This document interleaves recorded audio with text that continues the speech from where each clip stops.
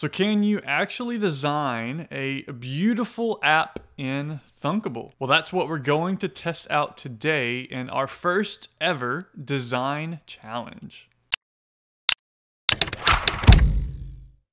Well, hey there friend, Darren here from Thunkable X Tutorials. One of the things I strive to do is to share content with you and show you how you can make apps in Thunkable. Well, actually making your app do things is only part of the story. What you really want and what I want to do is create apps that are beautiful that my users will love using. So in this video series, I would love to test the capabilities of designing beautiful apps in Thunkable. So to kick this off, I am on Google and I'm just going to search around for beautiful apps. So just go into Google, say beautiful app design or app UX, which stands for user experience. And I just want to pick out, 3 or 4 apps that look really nice to me. And then what I'm going to do is try to recreate those inside of Thunkable. So to test out, can you actually make a really nice looking app in Thunkable? So I've spent about 15 minutes just looking around the web, from Google to going on other sites where people are selling their app design capabilities. And I've come to 3 apps or 3 app pages that I would like to create in Thunkable. So let's see if I can create this first one today. So looking at this, I can see that we're going to need to have, 5 different sections. So 1 for the header, and then 4 for each of the cities. And then within each of those sections, we'll have a background image. We'll have a place to display the number of likes that section or that place has.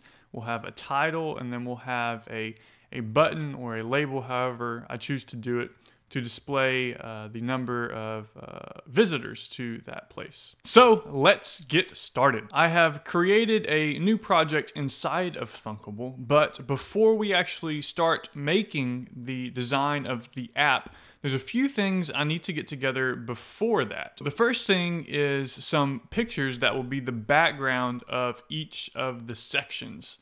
So for this, I'm going to unsplash.com, where you can get some free, awesome, downloadable images that you can use inside of your app. And I'm going to grab a picture for each of the sections or each of the cities that were in the original app. And now that I have the pictures, I want to do a color effect to them. So each of the cities had a different color or a different shade that the pictures actually were shown as. So the way I like to do this is inside of canva.com. Now Canva is a place where you can design social media images primarily. And from there, you can export these and use these on social media or in your website or what have you. So I'm going to use Canva to actually create the color that will be on top of our image. Once I have my 4 pictures imported into Canva, I'll go to the Elements section and search for gradients. This is what I will use as the overlay color effect. So essentially, I will pull in the gradient. The first one had a yellow tint to it, so I'll grab a yellow gradient. And then I'll also pull in the background image, and I'll make sure that the color is on top. And then I'll change the transparency so that you can see through the color a little bit, and then increase the gradient element over the image so that you can still see the image, but there's a color on top of it.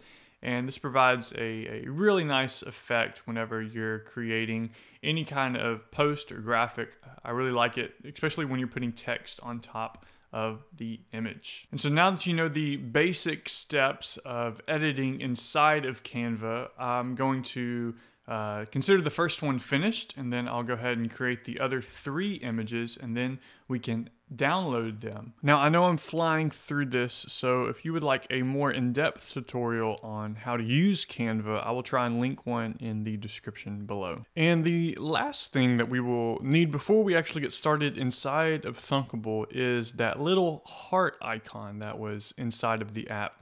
So for this, I'm going to go to icons8.com and search for heart, and then there I can actually find a heart icon to download.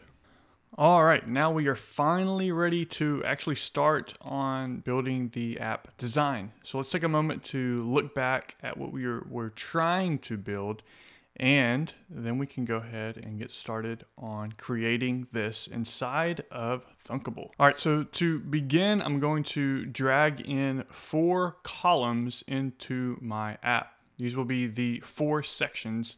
And then within each column, I'm going to have a row on top of the column, or in the top of the column, and then another column below the row inside of the outer column. So it's going to be a parent of a column, and then a child of row, and then column. And in addition to each of the 4 columns, I'm going to have a header row at the very top. So the big sections, I'll have 5 of them. So a header row at the top, and then 4 columns below that. So to get started on the big sections, I will go ahead and pull in a image component into the top row. That'll be where the heart icon that we downloaded will go. But one thing I noticed when I was trying to upload the heart was that it was black, and I needed it to be white. So I went ahead and used my image editor to change the contrast and the exposure of the image so that it can be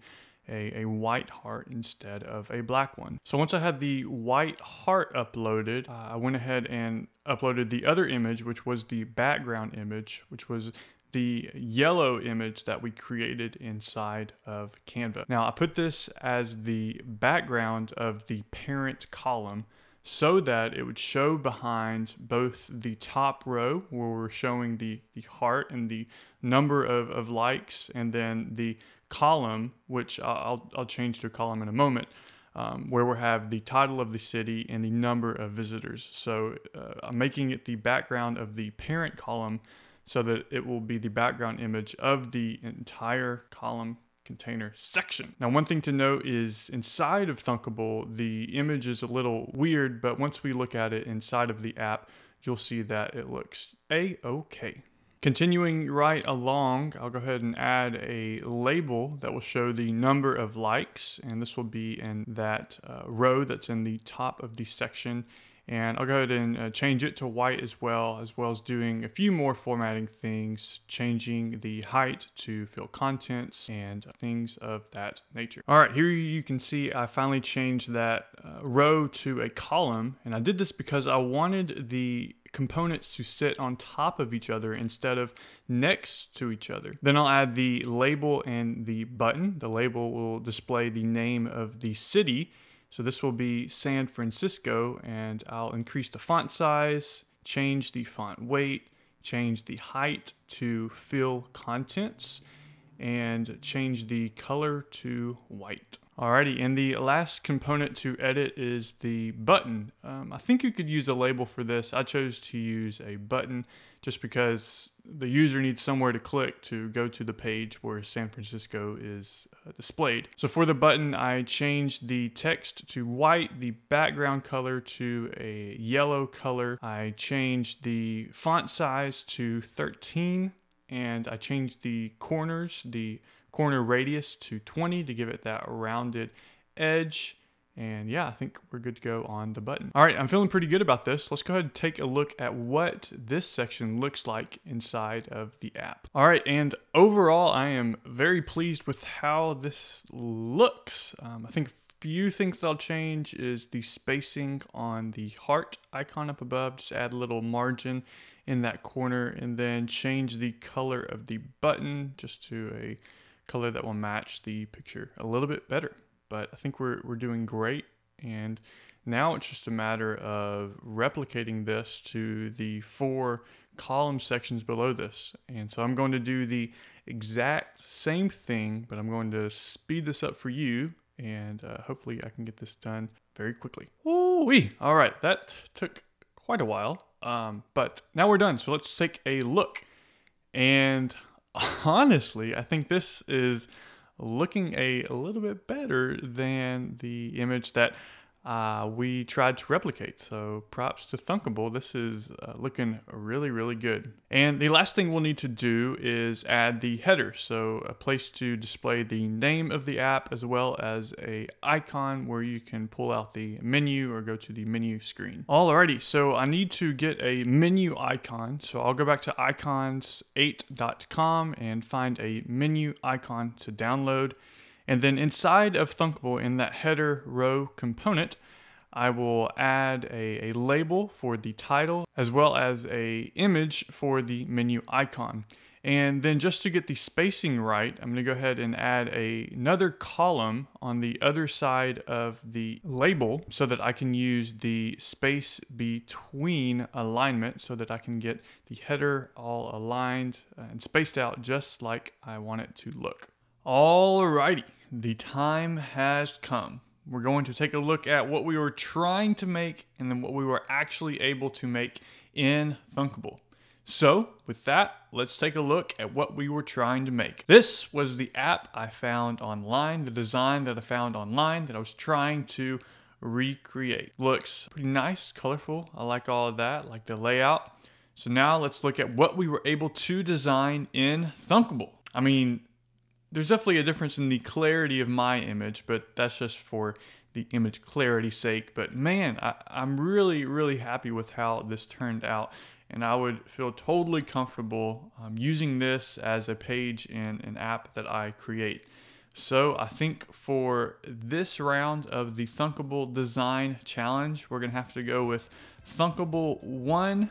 Interweb 0. And with that, I'm going to say that's the end of today's video. Thanks for hanging out and joining me on this challenge. If there's an app that you would like to see me create or challenge me to create in Thunkable, go ahead and hit me up and share a link to it in the description of this video. And this is a little bit of a different video for me, so if you liked this video, be sure to let me know. Well, thank you, my Thunkable X community, and I'll talk to you next time.